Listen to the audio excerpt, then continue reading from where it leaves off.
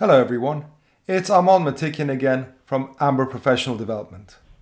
And in this video, I would like to provide you a quick preview of the central topic that we will cover in our second session of Consulting for Growth on July the 22nd.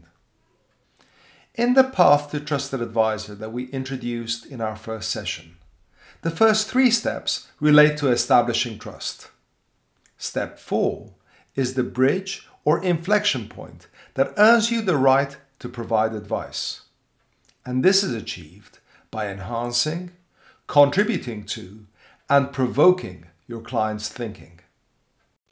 The reason why provoking your client's thinking is so important is because it positions you from being perceived as an order taker to an order shaper, an influencer, and ultimately a trusted advisor.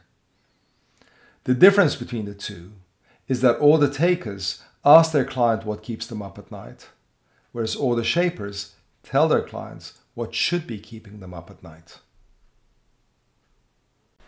In our next session, we will explore how to create points of view that can offer a new perspective to engage your senior stakeholders and provoke their thinking.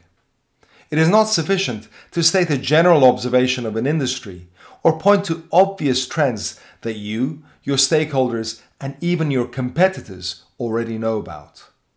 Your point has to be sharp if it is to capture the attention and imagination of senior executives. Sharp stands for significant in its scale and scope, so it warrants your client's attention.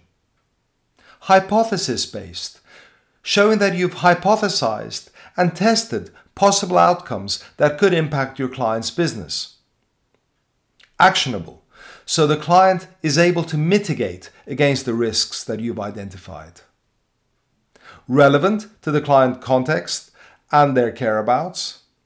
And finally, provocative, so you're shining a light on a blind spot that the client may have on this topic.